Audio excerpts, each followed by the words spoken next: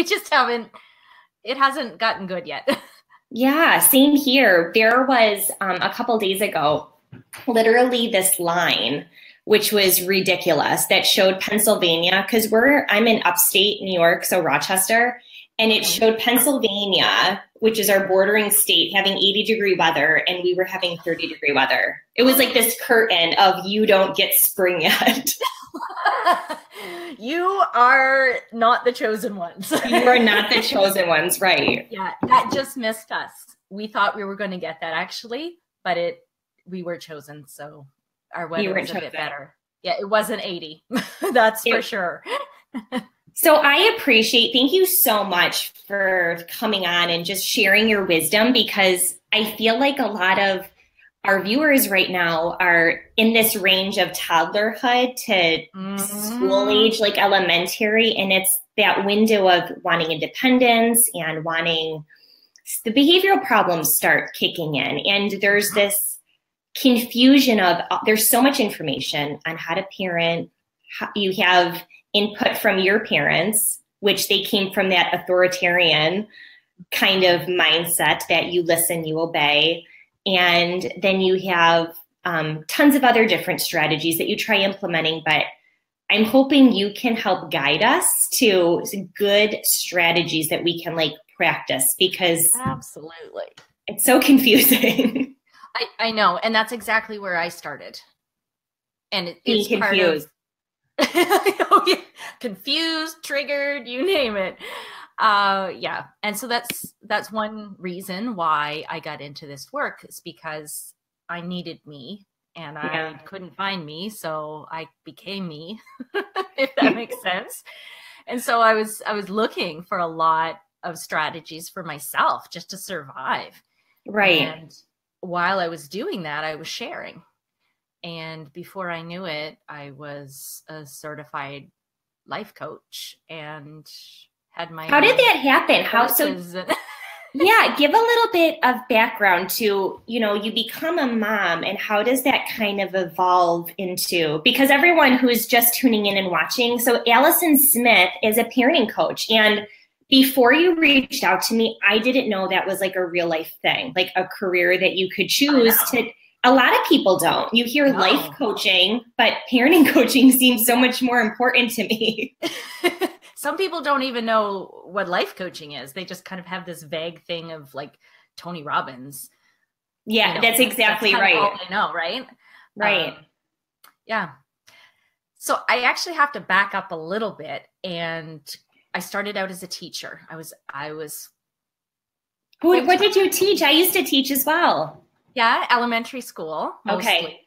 I did some admin. I did some union work. I taught some middle school, which blood pressure, no thanks. And that was my world. High school was my jam, and I taught middle school 1 year, and I had an eye twitch, Allison, that developed, and I got rosacea and hot red ears. Oh, it's great. It's a new world. It's a new world. It takes a special person. I love teens one-on-one, and maybe even like 2 or 3, but like as a little gaggle, but as a group, as a mob, I don't do as well. I find I really connect with others' emotions.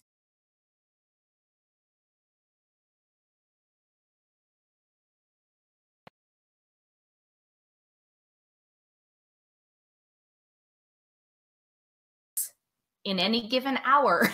And so I would walk into a room and just be hit with it. And I would be so confused and stressed and frustrated. Yeah, not my thing either. But I did it for a little while because I figured, you know what? I've invested years of my education and my life, and it's a career, and it's solid, and it's permanent, and it's safe, and it's what I'm supposed to do, blah, blah, blah, blah, blah. But it just wasn't the right fit. I love teaching. I love kids. I love learning and just that experience and seeing others learn. I love that. But I wasn't able to teach what I was really passionate about, which was personal growth. You speaking right to my heart. Yeah. Personal development. But I love it because I was always the girlfriend who would never let it go. Why do you have to keep talking about it? Just chill out, just go with the flow. And I was like, I need to know why. Yeah. I love getting in there and exploring the mind and behavior and all that good stuff. So I was teaching and I knew it wasn't quite the right fit. I was uptight, control freak, perfectionist. I'm now in recovery. So did you ever, because I actually did a whole episode on a lot of moms who had generalized anxiety before they became a mom, and that kind of, you know, they suffered from postpartum depression because of it. Are you someone that struggled with anxiety early on, or do you chronic depression? Yeah. So did you have postpartum, just out of curiosity at all? The funny thing, I felt my best in life when I was pregnant between months 3 and 6. Yeah. Okay. That second trimester window. Yeah. I was happy. I was pleasant. I was more relaxed. No, it was like antidepressant. Those hormones are a crazy thing. Oh yeah. And hormones are crazy. Breastfeeding, I felt great for the most part. But then hormones started to shift and I kind of started to slip back in it. So it wasn't really postpartum. Okay. It just came back. And I remember, when I was pregnant with my second, I had just stopped nursing my daughter because I was pregnant and it just wasn't working. So I went from pregnancy to a year of nursing, and then pregnant, and then I had my second, and I was nursing him for 2.5 years. So really there was like 5-6 years of all of those hormones, right? And when I weaned, it hit me like a brick in the face. It hit me hard. Oh, this is what I'm dreading, Allison. This is exactly where I'm in yet. I don't know. Support. Yeah, that's what I'm so nervous about. I had never had that far of a drop that fast, and it was awful. Really, really awful. I feel for moms who don't have a plan in place, don't have the supports for depression, and they have it for the first time during that time that's so vulnerable.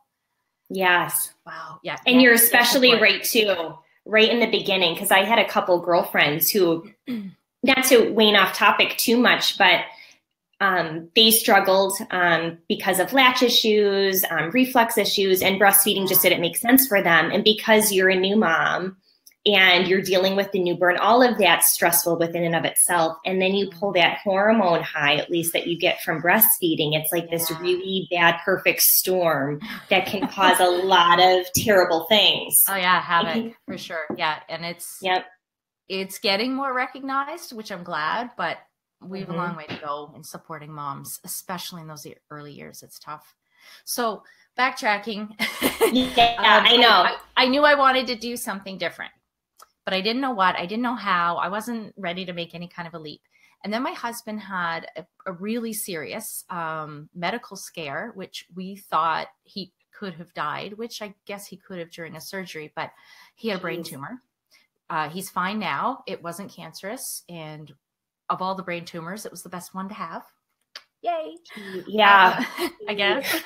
If they can say that in a sentence. I know, right? I can laugh now, but it was a blessing in a lot of ways because it caused us to reevaluate a whole lot of things. Yeah. It was all about seize the day and gratitude. And so that shifted and it gave me another push. And then we're like, you know what? We're not getting any younger. So says our doctor and our mothers. And if we're going to have kids, we need to do it now. So we jumped in both feet or whatever body part you want to. Can I say that on Facebook? Yeah. We had 2 kids right in rapid succession. And that gave me a time to stay home and reflect. I'm like, I want to do something else. I don't want to send my kids to daycare. I feel like someone else would be raising them. And I want to, which was shocking to me because growing up, I was like, I'm never going to be domestic. I'm not going to be a stay-at-home mom. Like, I'm not going to have kids like that. That'd be awful. It'd hurt. Yeah. Like, I was just convinced, right? And then things change. Life changes, right? And I think that's important to remember, that whatever plan or preconceived notions you have about parenting can go out the window and just laugh at them. Yeah, you just kind of laugh at whatever those ideas are, because you don't know what's going to be thrown at you and you don't know how you're going to respond. And I think that's a whole realm too, that moms need to be okay with that. There shouldn't be guilt, vice versa. If you don't want to go back to work, or if you're a better version of yourself if you do go back. You are working, yeah, absolutely. You have to be honest with yourself. And that's going to be a hard thing to do. Oh, absolutely. But it's possible. It takes practice. And it can take some feedback from an outside source too, especially if they're more objective than your bestie, to just, you know what, I'm not feeling like that's really what you want to do. Are you sure? Like, let's explore that a little bit. And just to kind of get in touch with that. So while I was on mat leave, I was doing a lot of thinking. What do I love to do? What really fuels my soul? What am I passionate about? What am I good at? And what can give me a more flexible work that, you know, I can be available to my family the way I want and have the lifestyle that I want.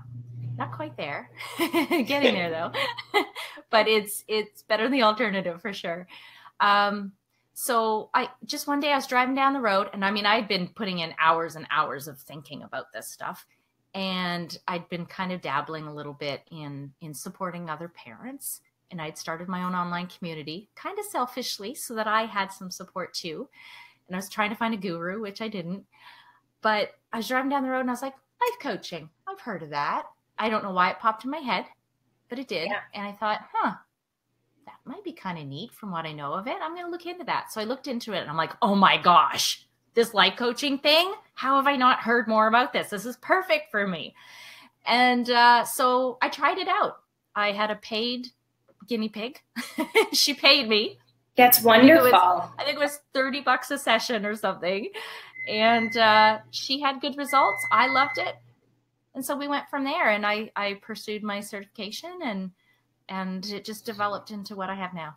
And I love it. Did it start kind of general, that you were more, did you feel yourself naturally coaching from a mom point of view, or was it more in general of trying to find you, trying to reestablish your identity, or like, what do you want and goal oriented out of life?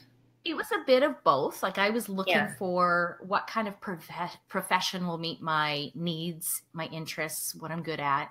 But it was also, I love to teach, and I love seeing the light bulbs.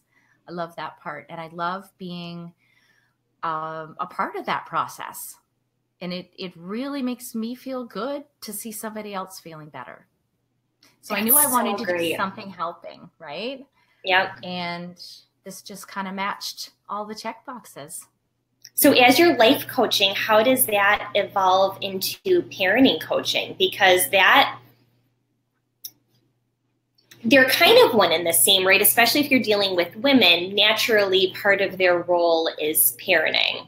And you're probably, some of the struggles or hiccups that they're having in life is, around their world of being a mom. And so did it kind of just naturally evolve that you felt you were more helping them in the realm of motherhood? Or did you see that this was more of a niche that you just wanted to start opening up?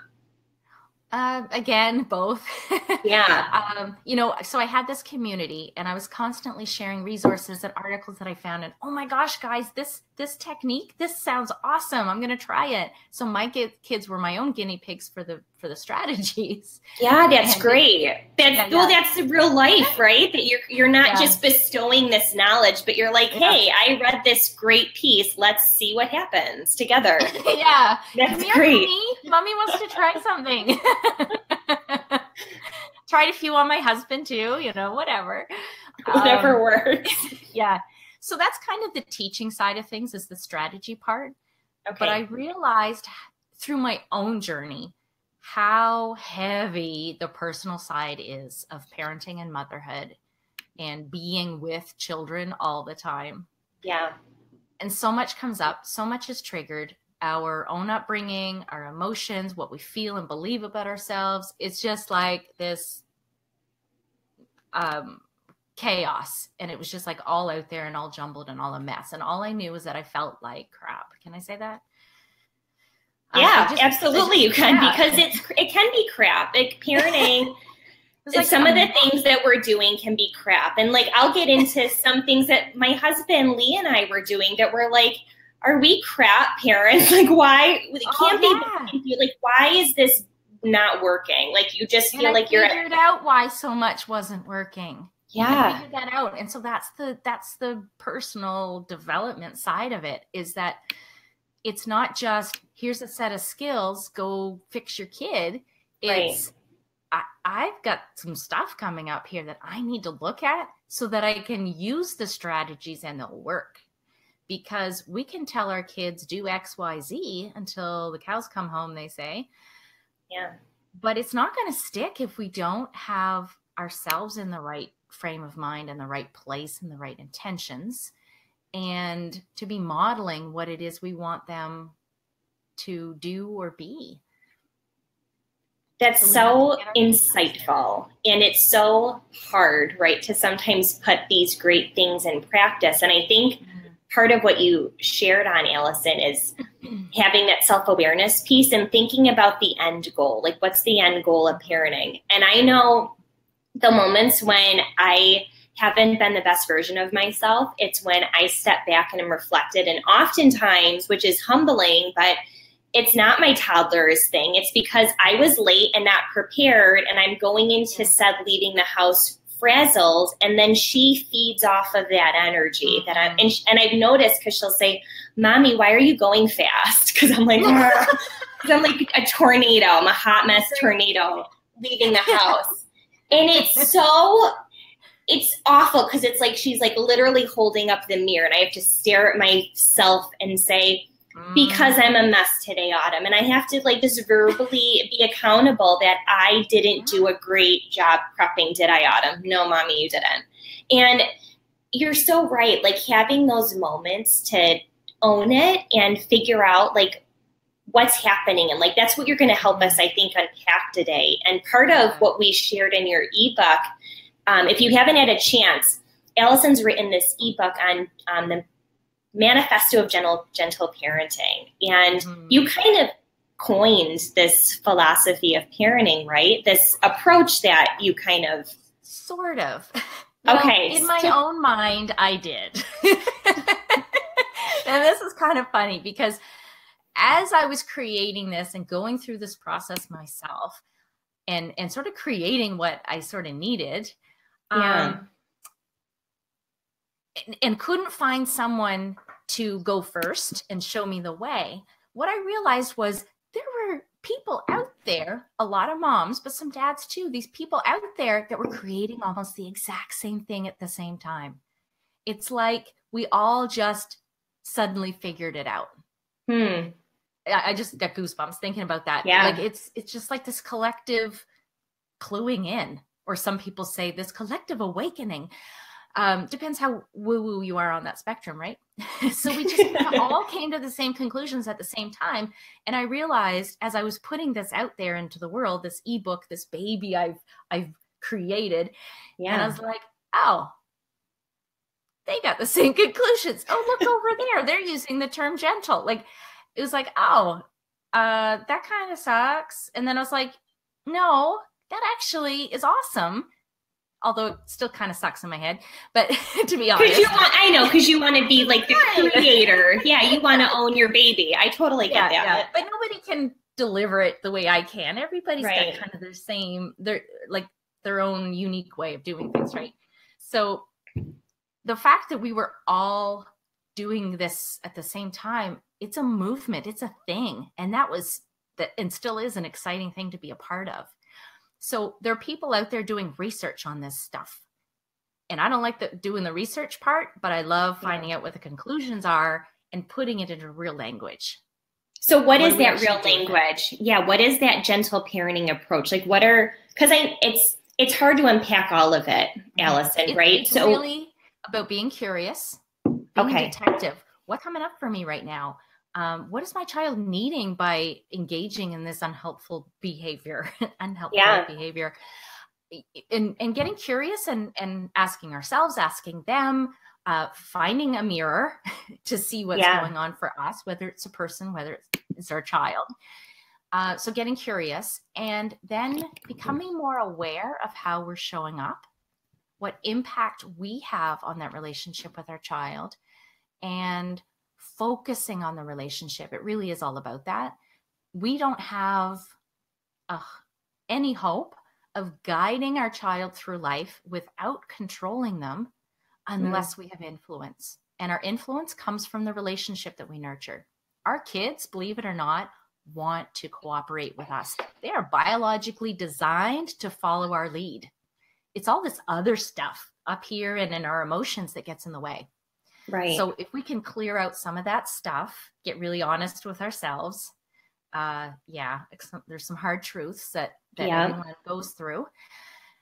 And we get to a place where we can access all of those strategies we want to use that are more respectful, more validating, more respectful for us too. Because as parents, we don't want them to just listen to us because they're afraid of us or afraid of some negative thing happening. We want them to do it because it's right, that it's the right thing to do. So how do we do that if we're not forcing them, right? It's relationship. And I think that's key, is connecting with your kiddos and coming from a place that you're not controlling. So I've been reading a lot of parenting books with our 3-year-old because, and I don't want to, label her as a challenging child, but she's, highly emotionally intuitive and very receptive to other emotions. She borrows other feelings because she's a very empathetic kid. And, that is a challenge. You can be honest. That is a big challenge. It can be exhausting, right? To constantly slow down and to really pinpoint why, especially when you're rushed or you just want to go to the doctor's appointment and, she might be having a moment, whatever, or she's thinking about something from last night that she hasn't let go of. And one of the aha moments that in reading some of these parenting books, as they talked about this notion of not trying to control your kids, because I think that's a common misconception is I have a good kid because they obey me.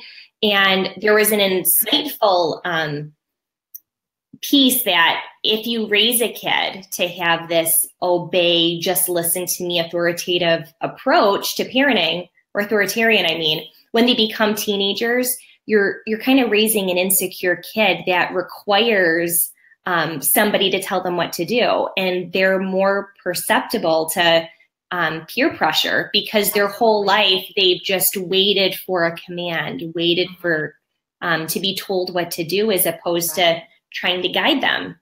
Right. There's one other possibility that happens, and I know you know this one.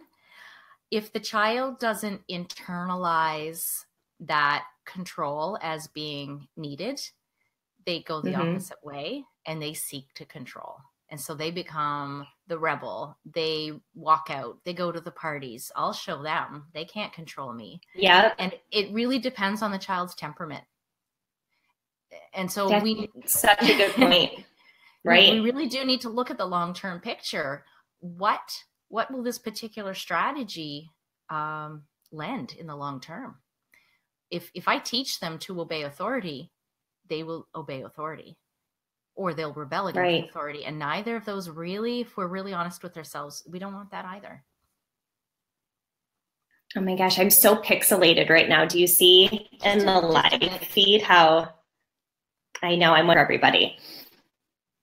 I'm going to show Melissa. She says, free spirit, we call our 2-year-old. And Melissa's one of, she has shared that with her 2-year-old, when she's kind of pushing back and she's an independent thinker, that free spirit, she's found that when she gets down to her level and makes eye contact and connects with her, that's where she has a lot more success. And I found that with my daughter, Autumn, as well. I always relate it to adults in the workplace? Do we want someone who's going to guide and mentor us and say, you know what, this isn't your best work? What do you need in order to improve? How can I help? Would we rather that or someone to say, you idiot, you did it again? You know, if we think about how we would want to be treated as an adult and apply that to our kids, we have a lot of our answers for ourselves. We really have to change our thinking, though, that their feelings, their opinions, their wants and needs are all valid. Maybe they don't have the life experience. They're new to this world and are trying to figure out their place in it and how to navigate. So we do need to be a leader and guide them. So I find that concept really helped me shift to thinking about things in a different way. And well, because you're treating them now as an independent as opposed to, this is my kid that just needs to follow my lead and they're always going to be that extension of me, that whatever I'm feeling, thinking, that's naturally going to be them. And it can be a very unhealthy dynamic when you parent that way forever, because you're constantly going to be battling with someone who's trying to claim their identity and to seek out, well, if I'm more like mom or dad, well, they seem happier, and you're going to have a very confused, lost kiddo. So I think that's key, is to be themselves and really trying to identify who that independent kiddo is. Yeah, they're already their own person. As those with spirited kids, as I like to call them, they're already their own person, and they tell us. The quieter kids, we have to kind of create that space for them to bring that out. But they're already their own people. And the funny thing is kind of funny, not funny, is that someday they'll be adults and they'll remember this stuff. They'll remember how we made them feel. And if we think of them as someone who will sometime be sitting having coffee with us or a beer and talking with us about their childhood, what do we really want to be talking about then? Sure. What Melissa writes again, that, oh my God, that's what we always worry about with our 5-year-old. She needs reassurance and wants to do what you want or makes you happy. And we're a little worried she will be easily peer pressured. So what do you do with a kiddo like that, who's that pleaser all the time? You want to validate them as much as you're validating the strong-willed kids, and put the ball in their court. What do you need right now? Well, I don't know. What do you want? Well, I'm not sure yet. Let's come up with a couple options and see which we both want. So just keep putting it back on them to come up with ideas, to answer questions, to decide. They'll get used to it.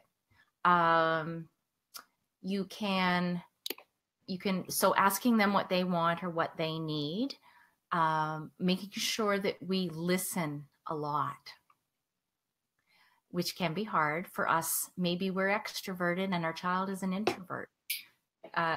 Tough truth number 2, 1, we have to be quiet and listen. That's around the curious part. We can get to know so much about our kids when we just pause and get curious. I think that's really helpful, because I think there's a lot of parents who, when you have that, sometimes that pleaser, it's easy because they just always do the right thing or go with the flow. But I think it's kind of nice that to remember, put it back on them, right? And to help them own a choice, a decision, an opinion. Yeah. And a fun way to do that with the spirited, strong-willed kids or the quiet ones is to play role reversal games. I have a private membership, which is like a month-to-month sign up. Excuse me. And it's events and content and videos and all kinds of different stuff. But one of the files that I have in there is about power reversal games. They're not all my games, but I've curated them. I've picked them and brought them in. And those are really fun. Those are things like whenever you switch the power dynamic and they're in charge and you play around with that, like trying on that power, can be really fun. So letting them chase you and letting them win in a wrestle fight, or playing the Don't You Dare game. My kids loved this one. Ooh, what's that? Okay, so I would put and I could use it anytime, but let's say things are starting to get a little bit heated, or you can just feel that resistance coming up at toothbrushing time, for example. Then I put on the silly voice and I go, don't you dare brush those teeth. No, don't you pick up that toothbrush. Don't you, you're doing it. No, don't, I told you not to. And you just like get really foolish with it if you can. Some people can't. But they love it. And they know that you're kidding. They pick up on that vibe right away and they just eat it up. At least my kids did. And because they think they're being naughty. Yeah, it's like a fun thing. Like, oh, I'm going to do it, Mom. What are you going to do? Yeah. And they know that it's play. Yeah. They know that you're trying to get them to do it by being silly, but they play along with it and they have fun. And it helps us to remember that they're not out to get us.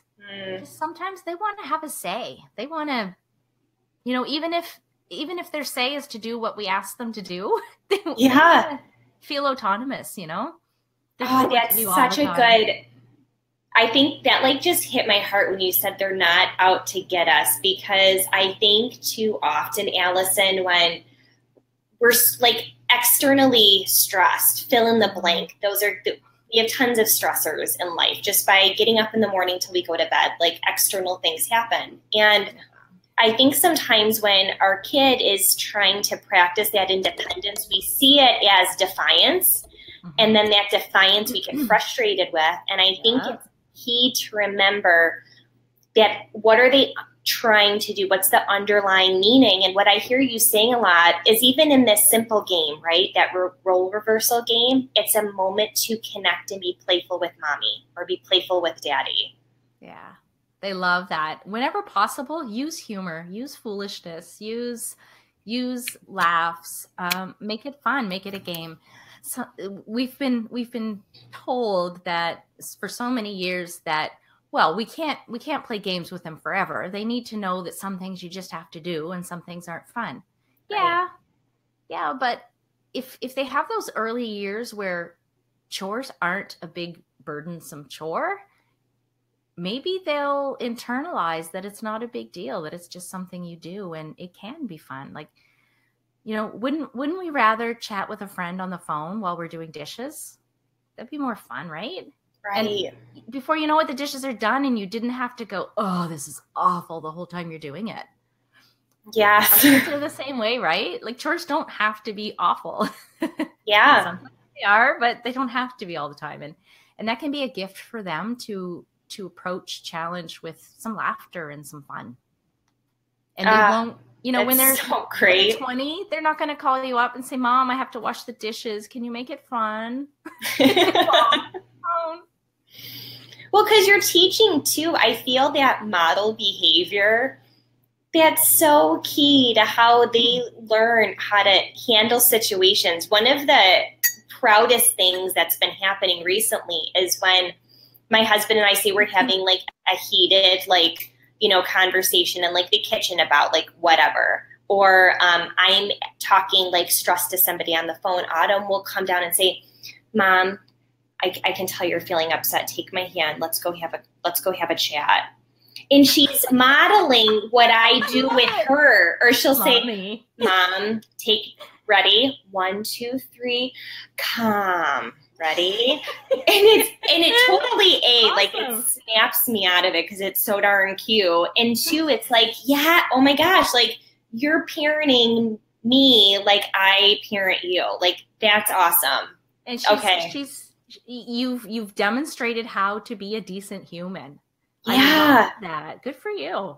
Oh, trust me, there's a lot of moments that aren't good. And, we're going to kind of touch base on some, because we had some people kind of writing in some of their like behavioral questions. Absolutely. And I'd love to get to those. I'll get to them first. Selfishly, I want to just like unpack all of my like junk on you, but I'll save mine to the end. So, and true, if anyone who's watching too, like if you have a question, like write it in the comments and we'll throw it up and Alison will, we'll be happy to answer it for you. Yeah, we'll get to as many as we can. And people, you know what? They're welcome to add me as a friend on Facebook.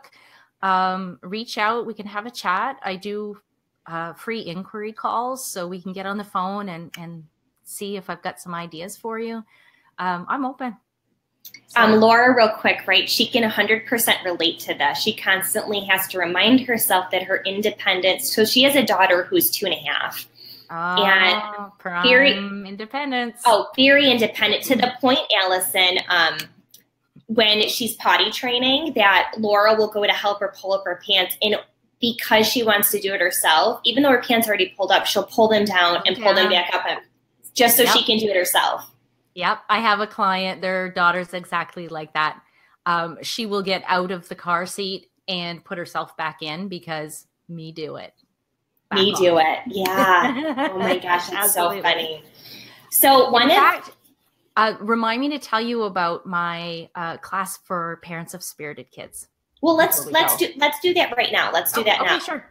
All right. So the 28th or 29th, whichever the Sunday is, that is the 29th. So the 29th of April, I'm doing a live online class. So it'll be similar to this, where people can write in their comments and questions. And so I'll be teaching some strategies, kind of like we've had a little bit of teaching in here, but some of it will be more direct.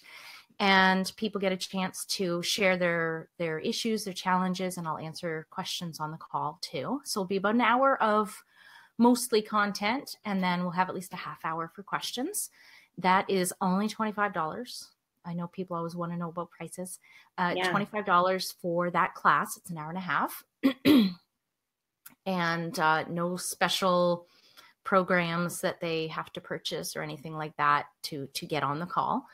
And for I mentioned my membership before, so any of my members get to come for free because we're going to record it and keep it for future members or current members to rewatch. That's great. People don't have to worry about being recorded because the names are, the chat window won't record.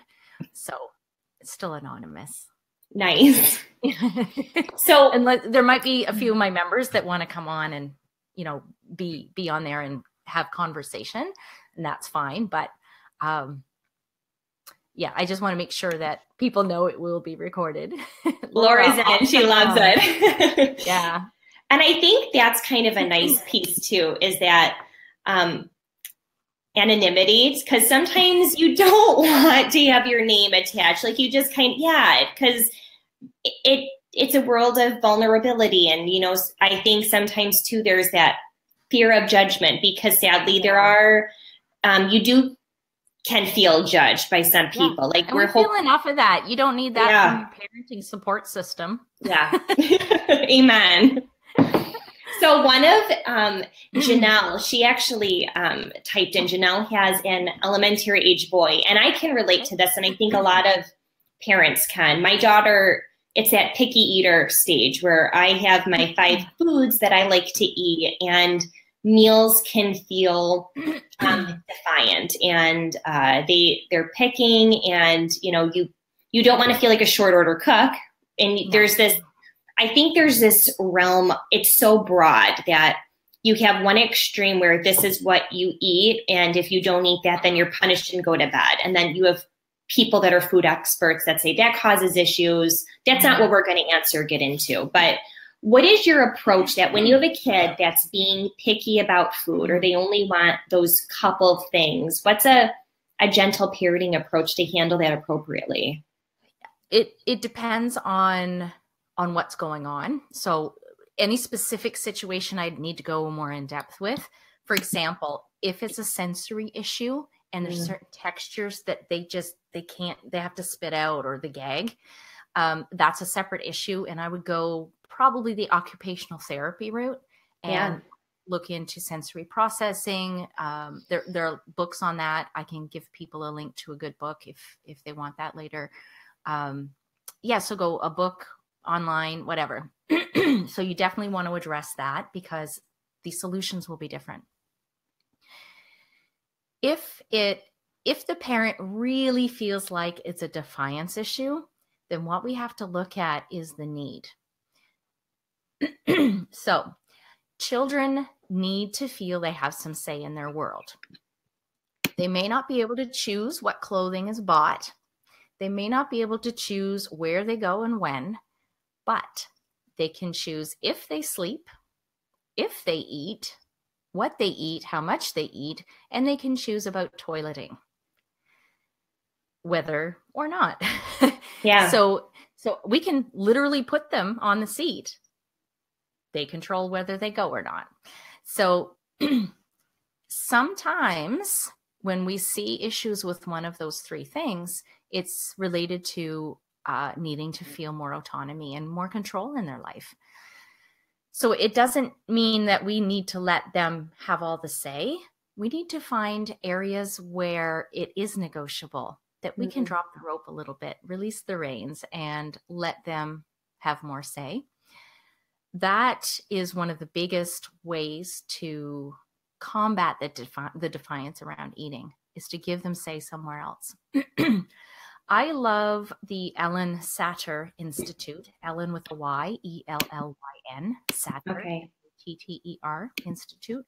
People can Google that. There are lots of ideas there. But the primary idea is that we provide the what and the when of food. So we provide what foods, we provide when the meals are. The children get to decide if and how much. So there are certain things that are in the parents' realm of decision making. There are certain things that are in the child's realm of decision making. And I am by no means an expert in this. I just kind of have the basic concept. But we don't decide how much of something they're going to eat. We don't dangle the dessert carrot. Yeah. Kind of is an oxymoron, but we don't dangle it as a reward. We don't use food as a reward or a punishment. And we don't withhold all of those sort of forbidden foods, because then it becomes a power play.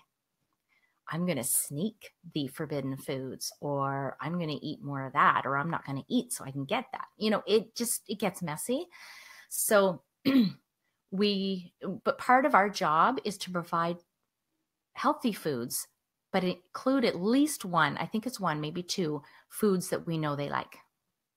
And if we provide dishes of the food where they can serve themselves, we've got a better chance of them eating more variety and more of it. One thing I do is, if I feel the kids are starting to get hangry, they're hungry and they're getting really antsy and angry, I'll put out one plate with a variety of vegetables on it. And before I know it, that thing is cleaned up. And if I had said, here, honey, here's your plate of vegetables. Nope. I don't like carrots. I don't like cucumber. I'm not eating peppers. Those are gross. If I put it on a plate and they could serve themselves, they eat it all and they love it. It's funny. That's so interesting. So letting them serve themselves, go shopping with you, plan meals with you, or plan what new vegetable are we going to try this week. Sometimes those sorts of strategies help. You're a breath of fresh air, girlfriend. This is so helpful. You should tell my kids that. They don't realize I'm an expert. They should listen to me. You should. Well, that's the thing. I was talking recently to somebody that no matter who you are to your kids, whether you're Beyonce or Amanda here at MomSimply, you're annoying and an embarrassment to your children, regardless of who you are. Yeah, I love to sing. I think I'm an okay singer. At least I used to be when I was allowed. But now that my kids are getting older, like, they will cover their ears. They will run away. So I use it. I'm like, time to get up. Mama's going to start singing the morning song. And they're like, no, I'm getting up. But they know we're just messing. I'm not literally. Oh, for sure. I'm just using what I got. We have actually, one of my close friends, her sister just had a move, and she writes in a question. Her sister, Katie, moved states, and her sensitive 4.5-year-old is struggling with the transition.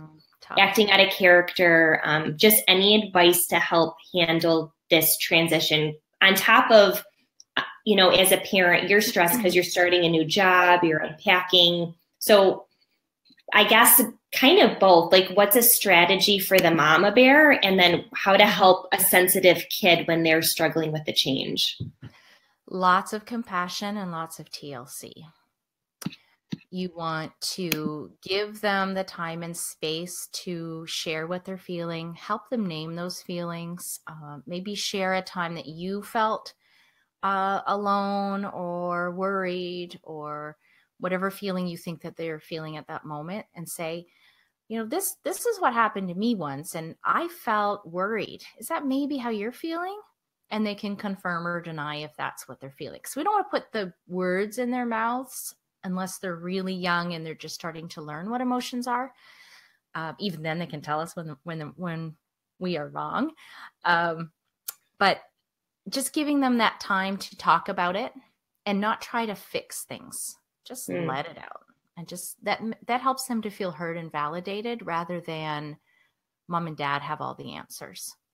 Right. We want them to feel like they can come up with some too. Ask them, how do you feel about that? What's going on for you right now? You don't seem to be acting yourself. Tell me more. And just inviting those conversations. We don't want to force it. Like, you really need to talk to me. You haven't talked to me. I know you're upset. What's it about? Okay, lady, back off. We want to extend the invitation and encourage them to talk. Sure, you know, it might help if you talk about that, but then let that be and let them come to you. Lots of TLC too and snuggles. What about for the mom when you're? Because I know you've done, you know, parenting coaching too. When you're a mom stressed about work, what are some good connecting, I guess, family moments? Because I think I know for me, that need to nest, to get your house set up right away, to try to be excelling at your new job when it was a promotion, you know, there's a need to wanting to be great at a lot of things that, how can she help balance that, you know, creating those good family moments still? What are some ways to kind of prioritize that? Yeah. As you were talking, I do swear a little bit sometimes. I'm going to keep this one in. Let that stuff go. Like, if you've got this vision of how this is going to perfectly roll out, gotta let it go. Find a way to validate how much you want it, sure, and how important it is to you, but not hold yourself to reaching that standard. I like to use standards as motivation and as a guide. If it feels heavy, you're not doing it right. I don't usually tell people they're doing things wrong, but in that case I do. Yeah. You know, you can have it as a guidepost, as something to strive for, but don't expect yourself to reach perfection. That's just setting yourself up to feel like crap again. Right. We got enough of that. So, girlfriend, let that, you know what, go. But also make sure that you're filling your own cup, because it's hard on us too. Absolutely. So if our cup, if you can see that, our cup is this big and we're operating down here, how can we expect to help our kids with their stuff? We have to make sure that we've filled our cup up enough to then have the energy and the support for them. It's like putting on your own mask first, right? And we as moms are so driven and we want to support everyone else, check in with everybody else, keep things rolling and going and juggle all of these balls. But we can't do that if we're not, you know, in our peak Olympic emotional form. Yes, I think I literally did a live feed, physical, like showing coffee as a visual, Alison, but of this same type of concept that you need to fill your mama cup and how important it is to pour into yourself so that you can pour into other people. Because if you're pouring from an empty cup, you're going to snap somewhere. Yeah, things are going to get really messy. Because it is true. I see it time and time again. If mama ain't happy, ain't nobody happy. Yeah, amen. Mama's stressed, guess what? Everyone's going to feel it, because don't tell the guys this, but we're kind of the hub. Yeah. You know, we're for the most part, Women are really good at that. Maybe it's because we're designed that way. Maybe because we're raised to do that. I don't know. But we feel good when it's like a well-oiled machine, and we have to get buy-in from other people and help them understand how important it is for them to love on us and fill our cup too. And don't hesitate to let the people in your family know, you know what? I want to be the best mom I can be. And part of that is going out every Saturday night with my girls. Yeah. So you might not get to bed early enough because you're missing mom. I get it, but you'll be okay. We'll get through this. Here's some strategies. I'm going to go now. That's such a good word. So many moms need to remember that, because I think, and I struggle with this, that everything's going to fall apart if I abandon ship, or heaven forbid I do something for myself. And it might. Let's be honest. Yeah. You know, your baby might be a little bit loud, or, I mean, you got to find the balance too, right? I mean, if they're really young, maybe that's not the time. Maybe you want to do it Saturday afternoon, but yeah, you know, they're going to learn to be okay without you, but they'll definitely be glad to see you when you come back. And just remember, how happy are you to see those little darlings when you do come back? And You're depriving them of that by staying home all the time. I read something recently that you need a reason to miss them sometimes. Yeah. You know, and having that break to miss them and to have that be reunited, and that feeling that you get from being reunited. Yeah. Make them miss you a little. Yeah. And sometimes our partners need a little dose of reality too. Doing bedtime. Need you say no more. I will deny it. If you tell them I said that, I will deny it. But no one will be throwing you under the bus. No. It's MomSimply for a reason. A lot of females watch this, so girl power. Yeah.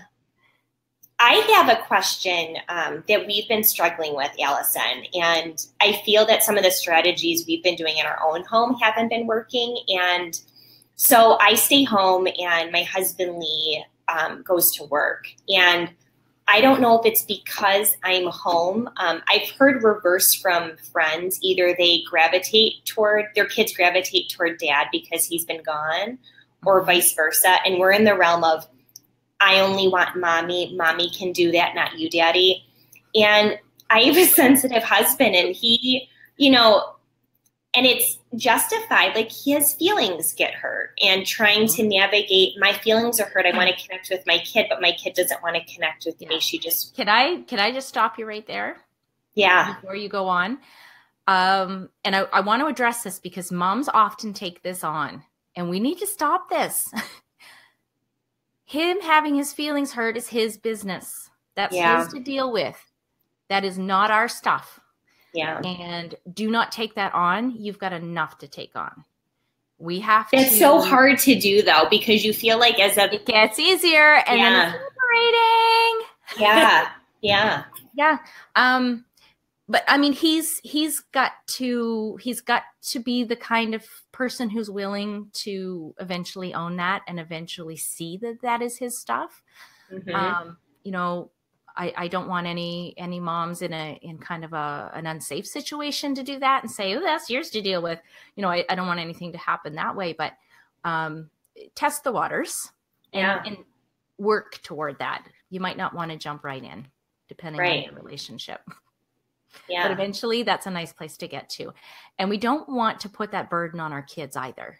That, oh, you hurt daddy's feelings. You're in charge of daddy's feelings, especially our girls, because that sends a wrong message. Yeah. Boys can actually handle their emotions, and we need to hold them accountable for that. That's not our job so to hold them insightful. Accountable, but unfortunately we kind of have to right now. And I think it's a disservice to the men to model their poor sensitive feelings. They can learn to handle it. We'll support them. So and I think this is what we're doing wrong too, and what I've been trying to navigate. Like, if he'll go to leave for work, bye, can I have a kiss? I'm going to go to work. I love you. No, Dad, I don't want a kiss.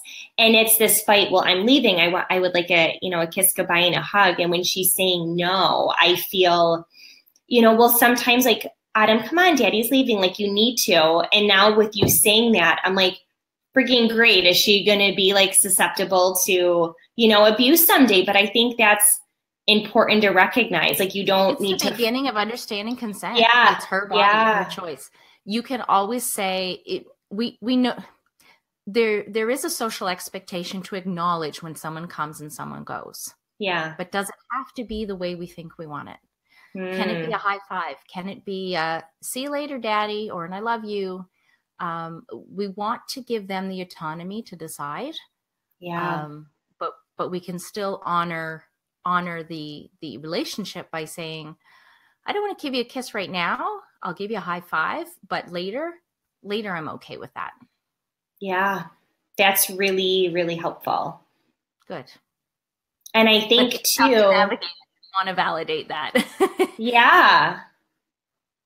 Well, and I think you nailed it on the head too. It's him owning, because there's sometimes when I go to leave, you know, she's in the middle of something. I don't have her stop and do it because she's in the middle of something, and I'm really receptive of her. She's a moody kid. So she's either like huggy kissy, or when she wants her space, she wants her space. And you just, and you don't take it personal, but you just walk away and kind of leave it. And because you've got the emotional intelligence to realize that that's not about you. You're okay. Right.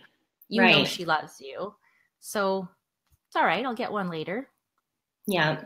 She's been Thank you. That's yeah. Yeah. She's so, I call her our Sour Patch Kid, because she's either really like wants, and she's really good though, Allison, at verbalizing it and kind of saying, wow, I need my space right now. Mm-hmm. Yeah. And to not be, it's really, I think, helping him navigate, like, just don't take it personal. Like, that's just, you got to recognize that she wants her space. Yeah. You want your space sometimes. Right? Everybody does. Yeah. You might want to help him navigate his emotions separately from your daughter. Maybe he can practice with you and you say, no, honey, I don't want to be touched right now. Yeah. You need to deal with that. Yeah. It's so true. But don't put that on me. Yeah. That's such a good point. That's so great. Well, I'm, before we sign off, I just want you to kind of share your, the classes and, some of the, I guess, rooms that you, or platforms that you offer for moms who kind of want to delve into this a little bit more. Absolutely. So I do work one-on-one with families, couples, even one parent one-on-one. Either for life coaching, if they just kind of want to explore some of their stuff that comes up for them, whether it's work, whether it's relationship, parenting, whatever. But I do have coaching programs for parents too. I love doing both. So the parent coaching programs, I do have a VIP one, which is basically me on speed dial. You have a private messenger app with me, and you can send me a message at 2 a.m. You can send it at noon. We can hop on the call sometime, on a call and figure out some stuff. So I'm really available for however much support someone wants or needs. And I only take a couple people for that, so that I am very available to them. They also get all of my videos and group coaching calls. They have access to pretty much everything that I have, and as many private sessions online as they want. So that one is a 12-week program, and again, as many sessions as they want. I also have a 6-week program, which includes my online content and my group calls. Plus, every 2 weeks, there are one-to-one calls with me, and we go through exactly what it is that they want to work on. So they've got videos to learn the strategies and the content, and then we talk about the implementation for their specific situation. That's awesome. Yeah, and it's a lot of fun. Well, it's kind of probably more fun for me than them, because it is hard work. I bet. Look at our own stuff, right? But it gives them a really good foundation to get started with changing the way that they're parenting. It won't fix everything, but it will give them the tools and the language to approach most situations, at least the beginning parts of it, to try to explore what it is that they need. a lot of people will then, after a coaching program, they'll switch into my online membership. In the online membership, which all my coaching programs include, except the life coaching program, there are 24, 25 recorded videos, and each one is at least 30 minutes. Some are even an hour. So all kinds of different topics, co-parenting with a spouse or with an ex, keeping calm, getting calm, helping your child stay calm. We're doing that class is going to be recorded. So we'll have the one for spirited kids, all kinds of different topics. How to set limits with empathy. So, you know, holding that space for them to be upset about the limit that you've set, but you're still setting the limit. How do you do that? Right. So all kinds of content. There are PDFs. We have minimum of 3 group calls a month, and those are group coaching. Okay. So we'll talk through a scenario that someone brings up. If they want some coaching on what comes up for them and what's going on personally, we can do that, or they can just get the specific strategies if they want to just keep it a little more superficial without diving too deep. And they can bring all of their questions, and we get to as many as we can within the hour.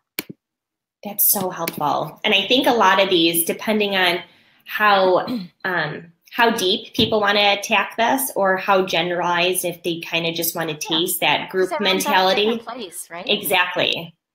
And everyone's child is different.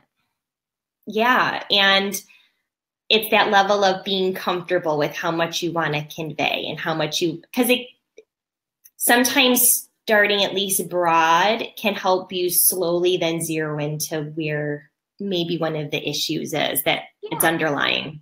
Maybe you get more comfortable trying with membership for a little while, and then maybe you want to go a little more in depth and do some coaching, which just happened as well. People have gone the other direction too. And then some, they just, they're pretty conscious and self-aware already. And, you know, their relationship's going well. They're just kind of stuck on an issue or two and want some support. So they'll come in and stay for a few months. Sometimes people will go and then they'll come back. So that I would recommend for anybody to explore that at least and see if there's a fit there for them. I can give you the link for that if I haven't already. Yeah, that's great. Check out the information page on that.